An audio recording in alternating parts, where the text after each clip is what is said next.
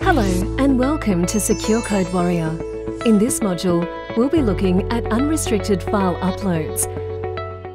We'll explain what unrestricted file uploads are, their causes and preventions, and some potential hazards.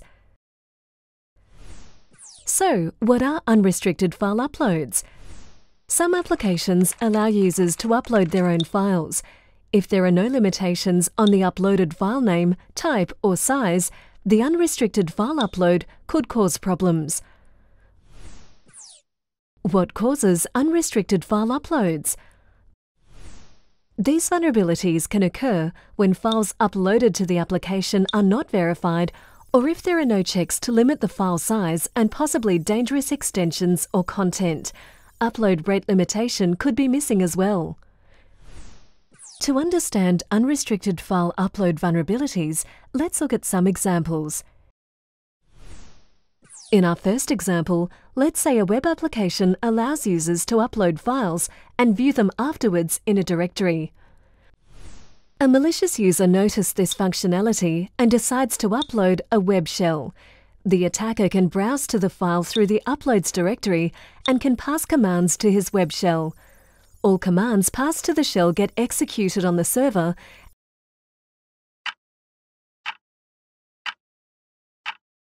and are run with the same privileges as the web application.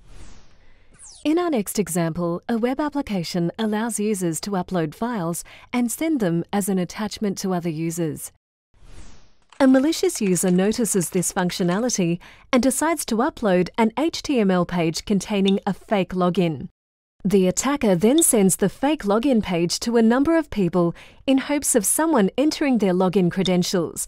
This is commonly called a phishing attack. When a user submits credentials through the fake login page, the information is sent to the attacker and the user is also logged in normally, so they aren't even aware they have just given away their credentials to an attacker. Unrestricted file uploads can have significant impact. By uploading a large amount of malicious files, or even a zip bomb, an attacker could launch a denial-of-service attack. Users could be tricked into providing sensitive information to a phishing page uploaded by an attacker. Or an attacker could upload a web shell and gain remote access to the web server. To prevent unrestricted file uploads, developers should apply whitelist validation and filtering on file names and extensions.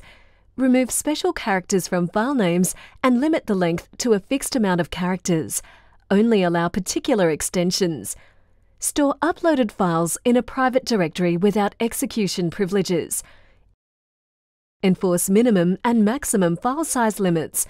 Scan uploaded files for malicious content. And finally, store files with randomly generated file names, keeping a table mapping to the original names if necessary. Congratulations! You have now completed this module, Unrestricted File Uploads.